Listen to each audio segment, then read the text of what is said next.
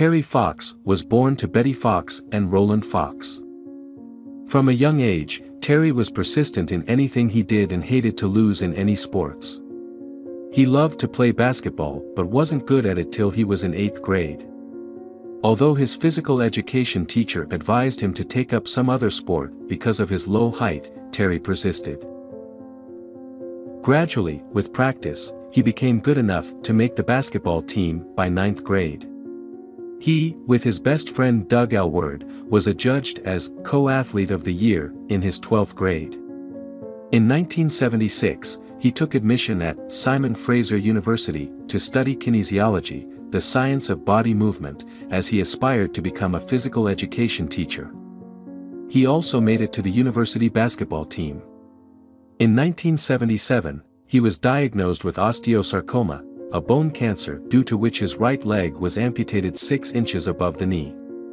He was fitted with an artificial leg and was told by the doctors that his chances of surviving the cancer were 50%. During his treatment in the British Columbia Cancer Control Agency, he was troubled when he witnessed the sufferings of other cancer patients and resolved to help them. He eventually recovered from cancer. Who was Terry Fox? Terry Fox was a Canadian athlete and a cancer research activist who etched his name into Canada's folklore by his superhuman efforts.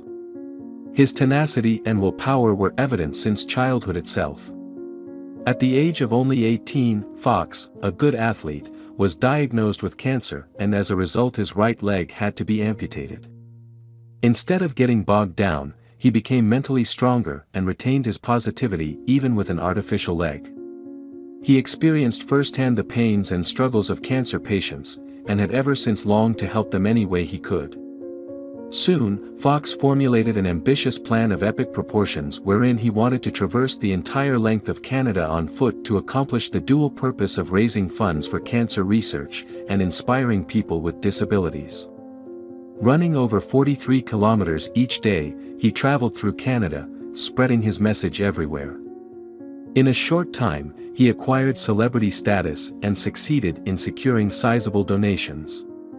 At the height of his popularity, his recurring cancer put an abrupt end to his marathon, subsequently leading to his untimely death. However, Fox had accomplished far more than what he had hoped for, not only collecting enough funds, but also making a statement that epitomized the strength of human spirit.